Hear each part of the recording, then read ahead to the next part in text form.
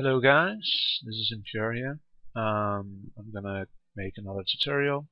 This tutorial is because since the last update of Transformice, they removed a whole bunch of bugs, glitches, and other things, such as the invalid friction is gone, invalid restitution is gone, invalid rotation is gone, conveyor belts don't work anymore. Up boosters don't work anymore. They are all gone.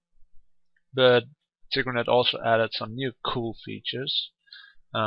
This one I'm going to show you now is going to replace Rype's glitch.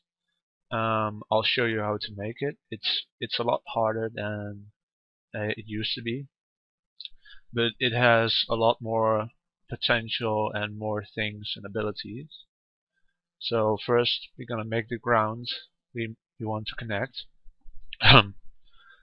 This first one, of course, you have to make it dynamic, give it a mass, make it fixed rotated. I duplicated for now, so we want to connect these two grounds. Usually we add a ground between them, but now we're going to do something different.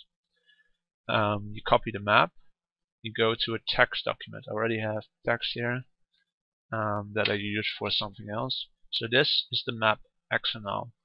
You're going to see this a lot now because you have to edit a lot of things. The first thing we have to do is we have to get this L code, and we have to put it between the O code here and the set code. So right here. So we have it there.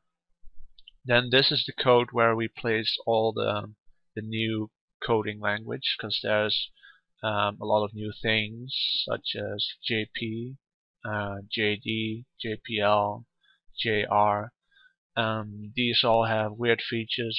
One is a replacement for red anchor. There are ones that connect grounds together, and you can have them connected together in a X way, so they only move together at in the X direction.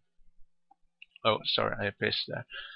Anyways, I'll explain about that more in the next tutorials. I'm first gonna explain how to replace Rype's glitch, because a lot of maps are broken with it and I want it to be fixed. So first you get this code, you copy it, and you put it between the L code. So you put it there. Then you see A and a B. That stands, these stand for the set coordinates, the set value. That's this value, set equals 1 and set equals 2. So you go back to here and you fill in 1 and 2. Oh, and 2. Now you connected these two together.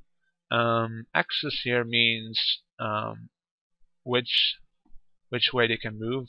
This value stands for X, this for Y. And if this is 1, it can only move in the Y. So we need both of them. So I made another version, so you can see you have to fill it in twice. So it also does it for the X. So you fill in the two values again, copy the code, load it in editor, and you validate the map. And now these are connected together. It's a lot more reliable than Rype's glitch. It's the only thing we have at the moment. Maybe they will fix it back, I don't know, but for now you have to do this to fix all your maps. So thank you for watching, and I will explain more in the next tutorials.